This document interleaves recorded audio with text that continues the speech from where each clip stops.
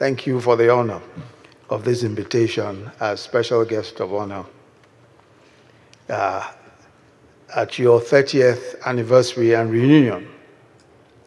And I must thank my dear brother, Mr. Okutepa, Senior Advocate of Nigeria, for reminding me that I'm only a small vice president. I agree, especially when compared to my illustrious predecessor, Dr. Alex Ekweme of blessed memory, a man whose exemplary life of humility and constant search for truth and knowledge has remained an important reference point for all serious holders of public office in Nigeria. The class of 1991 deserve every commendation for forming an alumni association.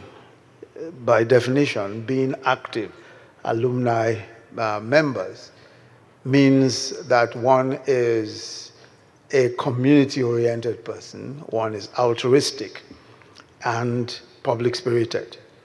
The reason is that alumni associations are about giving back, and it's evident that the class of 91 is intent on doing just that, on giving back. And I'm told, and we've been informed, that in another few minutes, awards and scholarships will be given to 30 young men and women who at the moment are at the law school and who have some difficulty in paying their fees. Well done indeed. But let me assure you that every investment in a lawyer is a good investment. You know, these young men and women will very quickly, as Mr. Okutepa, SAN, has showed us, that it doesn't take so long to begin to wear designer suits. And he has not said anything about the private jet, but I think that we can also talk about that. You know, the tax people are not around today, Mr. Okutepa, so we can feel free to talk about all these wealth. Mr. Okutepa reminded me of our encounter in a case involving the present Minister of Niger Delta Affairs. But my client at the time is the current caretaker secretary of the APC, a senator. Let us just leave the details of that matter. just to say that it was an interesting encounter. Belonging to the legal profession is an incredible privilege. And I'm sure that all of us who are lawyers agree.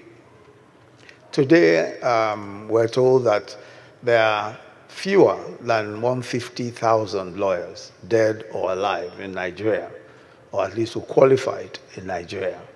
Now, 150,000 compared to a population of 200 million is certainly a very minute number indeed. And these are men and women who are trained in the principles and concepts of laws, in their applications to life from cradle to the grave. Every aspect of life is governed by law in one shape or form or the other.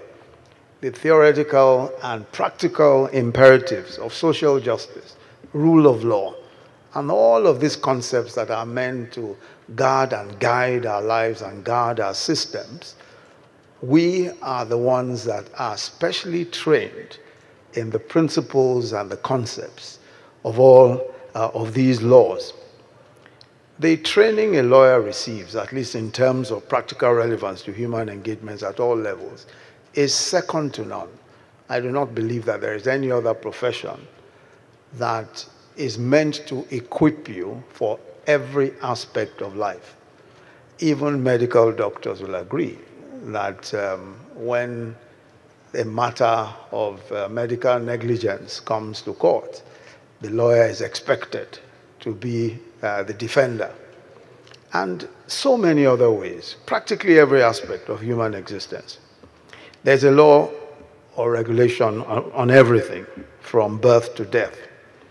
And the interesting thing is that people believe very strongly that lawyers know all of these laws people just assume that if you're a lawyer, you must know all of these laws, which is why, you hear, and every one of us knows also that I'm sure that at various times, the moment people know you're a lawyer, they almost invariably either seek your legal opinion or something or the other. And it's a very special privilege indeed. I remember the story of a female relation of mine who met me at a family event years ago. And the long and short of her story was that she was troubled about a particular issue. Her husband had taken a second wife, and she was married to him according to statute. She was married according to English law. And what was worse was not just the fact that he had taken a second wife, but the fact that he had now said to her that she could no longer use his name. In other words, she was Mrs., let's just say Johnson, Mrs. Johnson. And her husband said, not only am I taking the second wife, but you cannot use my name anymore. Go back to your maiden name. And so she was terribly upset. And she asked me what my opinion was. Of course, knowing that I'm a lawyer, she expected that I would, give an opinion that would be helpful. So I explained to her that yes, that clearly the man could not succeed in any court of law because nobody has a legal title to his name. If you are not a company, you are not a trade name. If your name is just your, biological name, you don't have a title to it. So you can't stop anyone from bearing your name. In other words, somebody can even just decide tomorrow, from tomorrow, my name is Yemi Osinbajo. I can't argue. I can't say, why are you Yemi Osinbajo? If he uses my name for fraudulent purposes, that's a different matter. But I have no title to mine. So I explained all this to her. And she was quite happy about that, knowing, of course, that her husband would not succeed in court if he were to take her to a court and ask that the court declare that she was no longer able to use his name. But what then happened is what I found most striking. A short while after, about 3 months after, she sent me a WhatsApp a photograph on WhatsApp. And that photograph had a dog, obviously a dog. I had a collar. The dog had a collar with a name on it.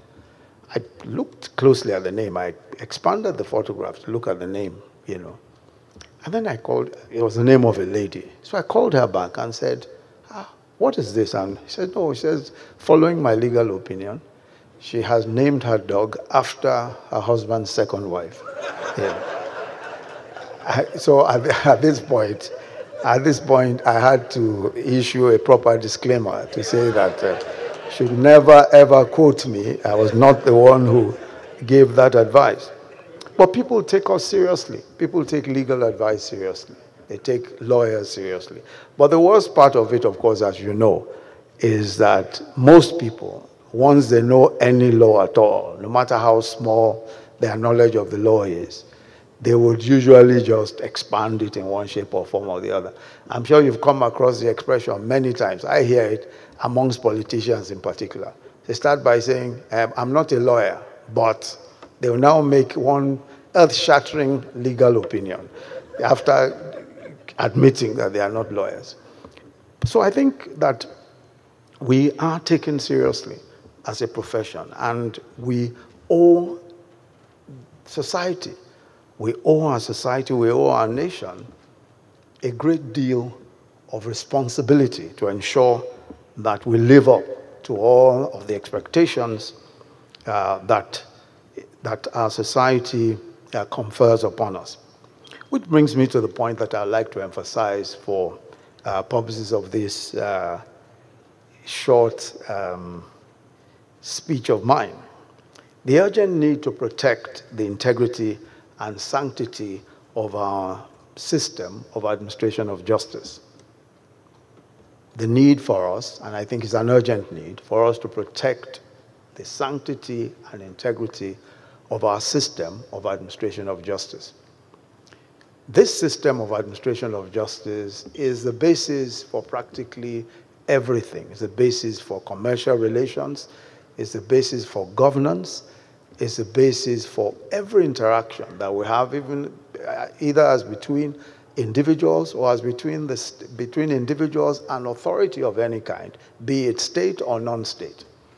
It is fundamental to everything that we do, our system of administration of justice. And we must protect its sanctity. And the reason why it's important for us to do so, there are at least two reasons. The first is a selfish reason. This profession is where we derive, many of us, our living, and also the prestige and recognition that society gives us. So we have a selfish interest to at least protect the system of administration of justice.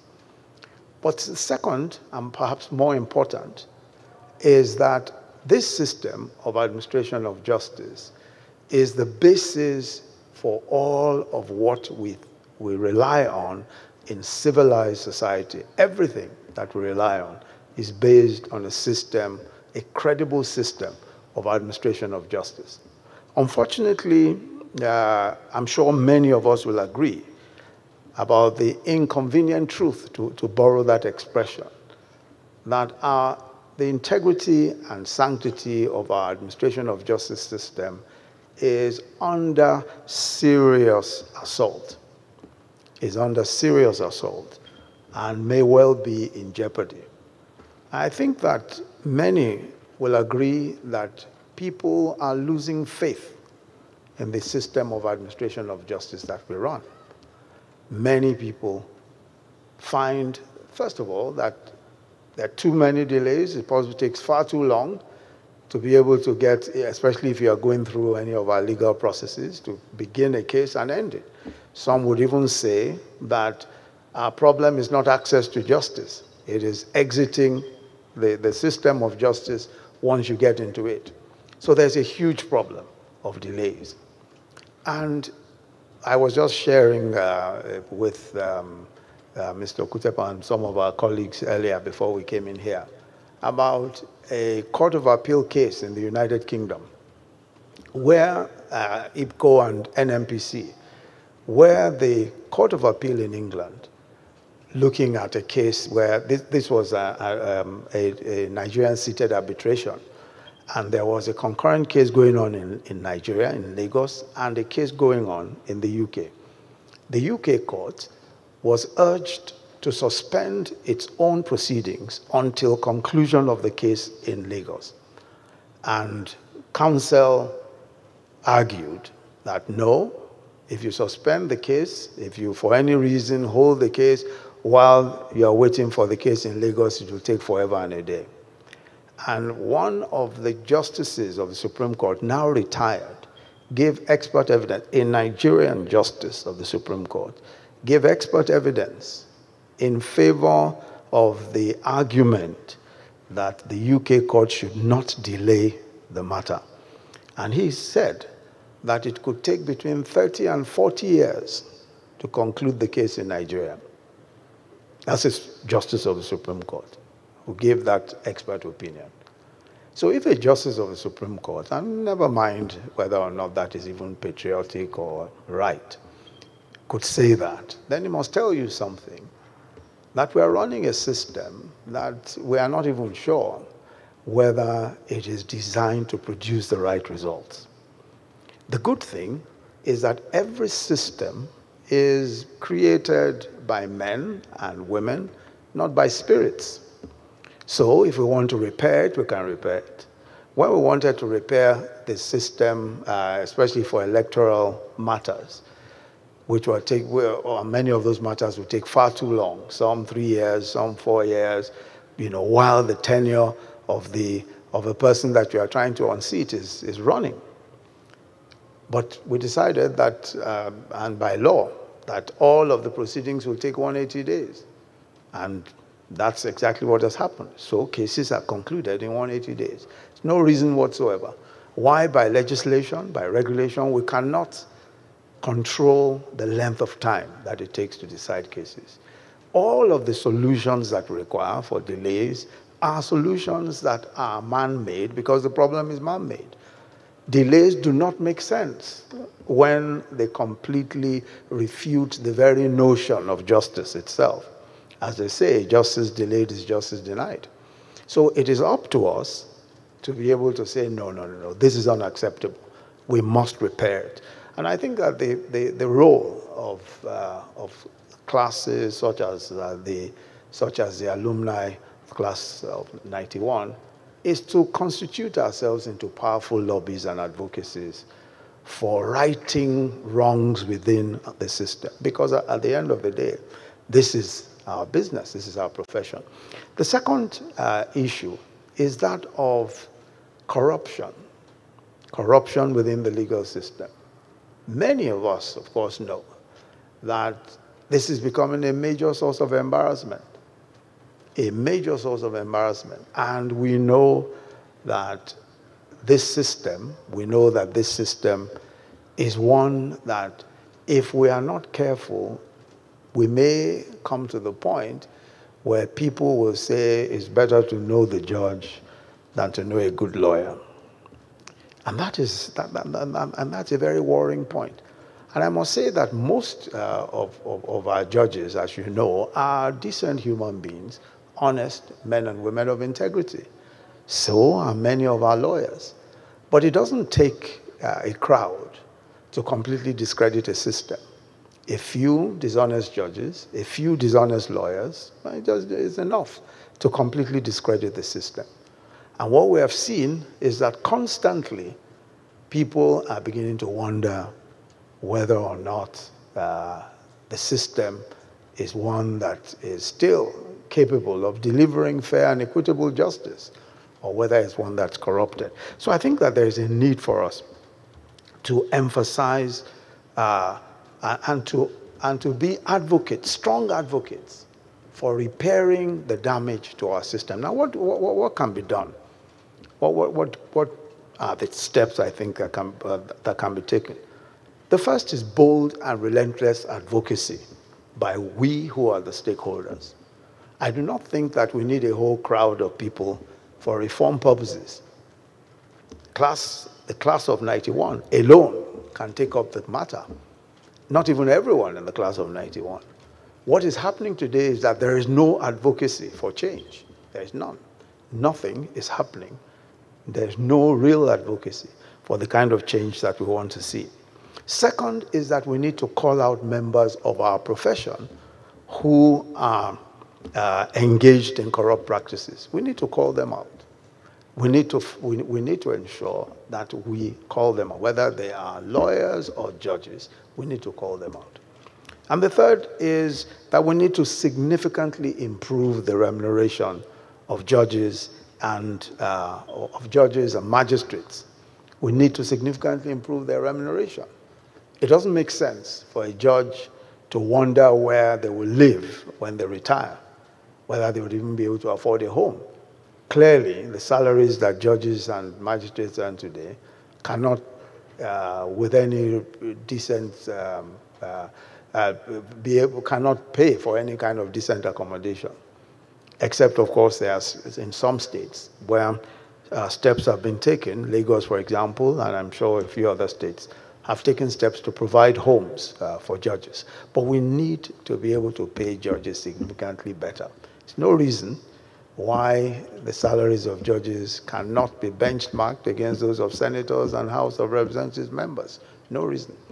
So there's every reason for us to begin to look at what to do and in what ways we can improve the remuneration of judges. And I think it's important that the Bar Association itself takes on this matter of discipline of members of the profession a bit more seriously than is being done at the moment. I recall years ago, while I was Attorney General in Lagos, a gentleman who was practicing in England came to me to write a reference for him. He needed a reference for a matter that was before the Law Society in England. What had happened was that he had been cited for misconduct by the Court of Appeal in England.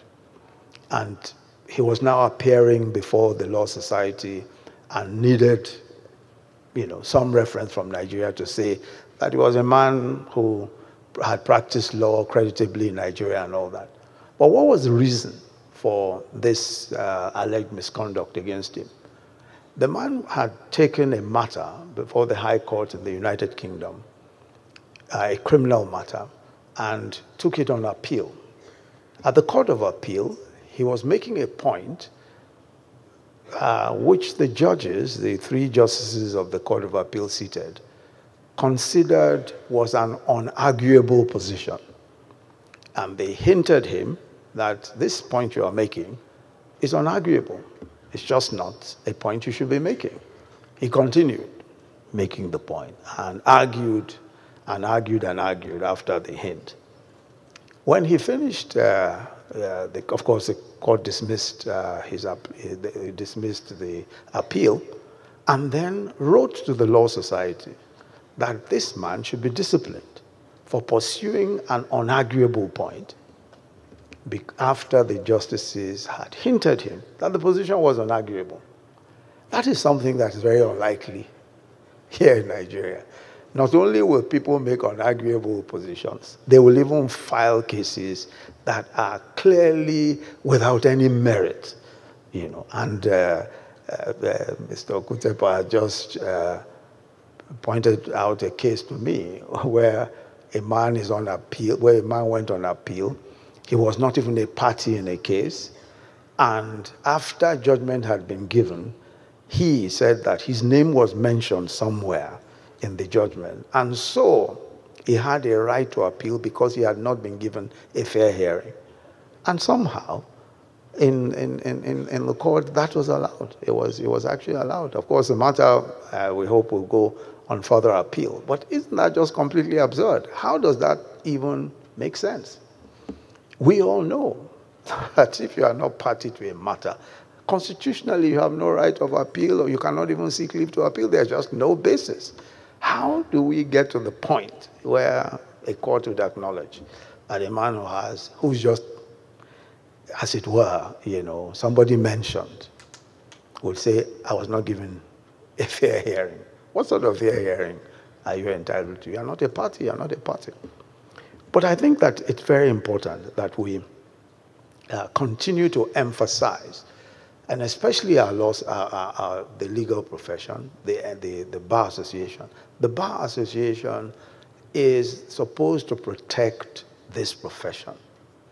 And I'm sure Mrs. Odua is listening to this. I mean, we have to find the means to tell ourselves that, look, if this crumbles, if this profession crumbles in our generation or in our time, we have only ourselves to blame.